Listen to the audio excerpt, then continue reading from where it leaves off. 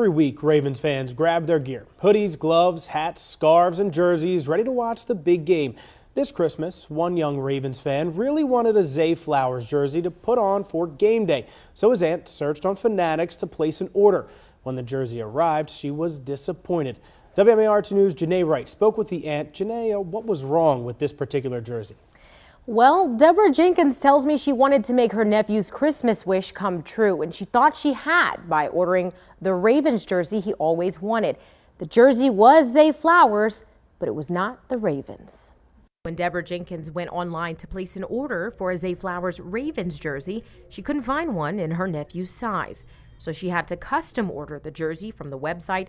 She filled out the information, and when the jersey arrived at her door, everything looked right until I turned it around and realized on the front of the jersey, it said Vikings. I just started to panic. I'm like, what am I going to do? She quickly reached out to Fanatics to try to get a different jersey. I reached out to Fanatics customer service, and they were like, well, we can try to get you a jersey. It's just not going to come before Christmas. So Deborah went to Twitter hoping she could get some answers and get a replacement jersey. Her tweet caught the attention of Zay Flowers' agent, who reached out to help. My heart broke.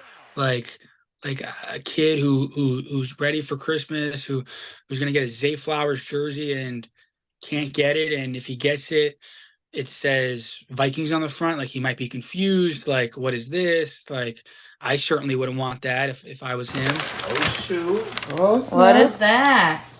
Not only did they get Deborah's nephew Josiah a new jersey signed by Zay Flowers, he also included a personal message. Hey Josiah, I'm sorry about the inconvenience, but we got you right. Merry Christmas.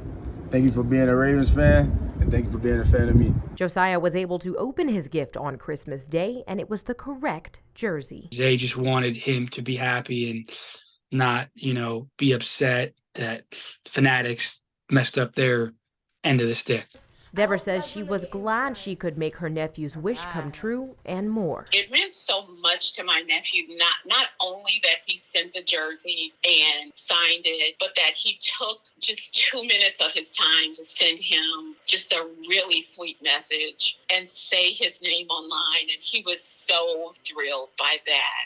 I would just say thank you, thank you, thank you. But although they have the correct Ravens jersey, Deborah says she's still waiting for Fanatics to send the jersey she paid for, since they will be framing the autographed jersey.